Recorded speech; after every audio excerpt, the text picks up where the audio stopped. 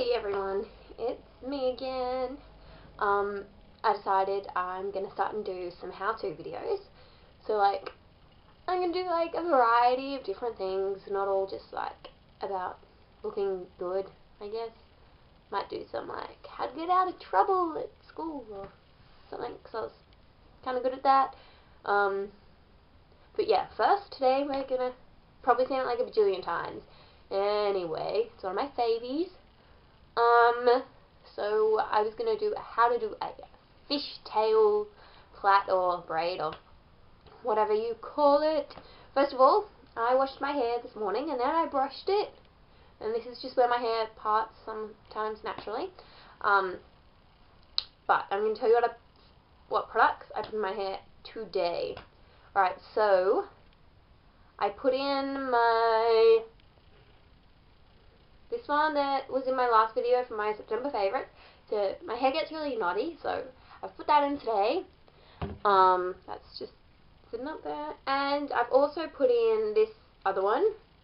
It's by Herbal Essence, and it's Dangerously Straight.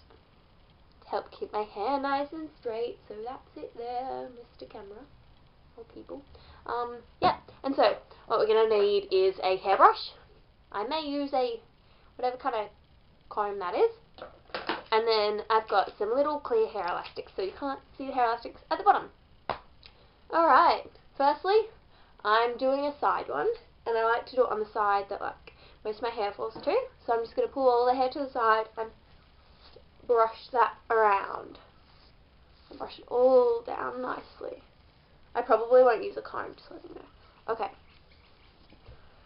So once I've done that, pulling my sleeves to get really into this, guys. Then we divide our hair into two sections. Just two, I do two, giant ones. And then what we do is we take a bit of hair at the back. Woo! Back piece, back part. And then that goes and says, I just lost my thing. Alright. Hey guys, let's start that one again. So we have it in two. And then we get a piece of hair from the back part, very back piece of hair that you think it is, and it says hi to this bunch over here. So hey, we're best friends now. Yeah, just kind of give that a nice little comb through, and then I get this front bit, but I don't pull it very loose. And then so this front bit goes in and has a little party with the back gang. And then you just keep repeating that process. So back bit comes through and parties at the front. Yeah.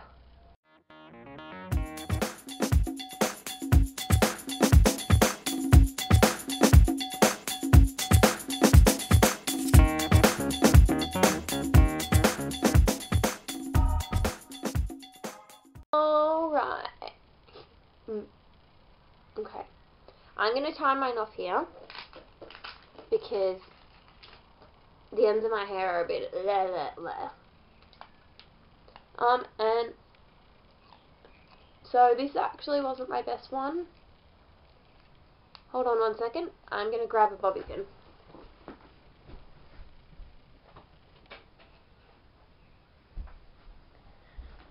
Okay. Then with my lovely bobby pin, I'm going to just pin that bit back there so it doesn't stick out as much. Alright, so this is my fishtail. I don't know if it's twisted or not. I just twisted a bit because I was looking in the mirror. But yeah, that's my fishtail. I might actually leave that in for today. Quite like it. I personally like having a bigger end bit because my ends are a bit dry and they finish at all different lengths. As you can tell, my hair's dyed. Been dyed every few times, so I have really sexy regrowth. But I'm going back blonde. Never dye your hair black if you're blonde. Don't do it. Trust me.